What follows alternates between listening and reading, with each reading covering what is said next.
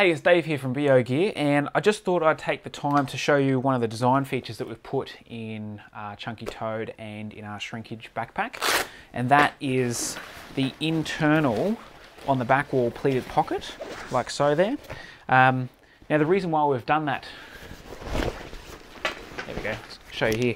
The reason why we've done this pleated pocket here is it's useful for segregating things from the main tub of your bag, and because it pleats out, it expands away from your back, which means you can put a lot of stuff in there, almost the same sort of volume as what you put inside the main tub here.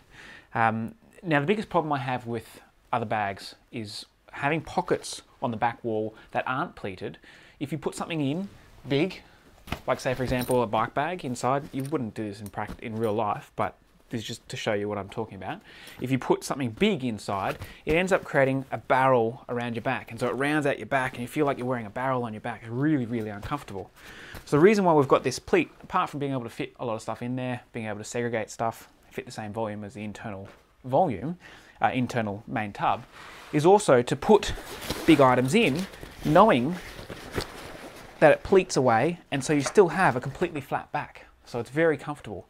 So when you actually put it on, you've got a flat back and the internal volume is taken up by what's inside the pocket there. So that is why we put the pleated pocket on both our backpacks, the Chunky Toad and the Shrinkage. And I'm Dave from BOgear.